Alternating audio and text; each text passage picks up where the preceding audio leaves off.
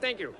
And now, have I got good news for you? That inspector is closing the show. No. Then you don't have good news for us. Say, you're as bad as the two old geezers. Why not? She's a geezeress. Okay, so welcome, if you will, the Muppet Show's own cute and clownish cuddly king of comedy, Fozzie Bear! Hey, waka. Hey, did you hear the one about the lady who went to the psychiatrist and said, "Doctor, my husband thinks he's a refrigerator." And the doctor says, "Well, don't worry about it." And the woman said, I have to. He sleeps with his mouth open, and the little light keeps me awake. Very funny. yeah. Moving right along.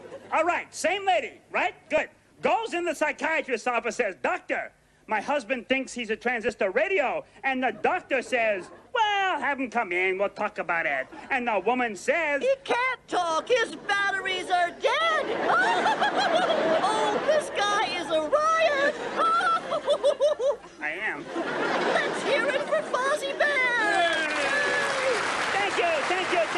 You've been a very funny audience. I've really enjoyed listening to you. What happened? Where did I go right? I thought he'd never leave.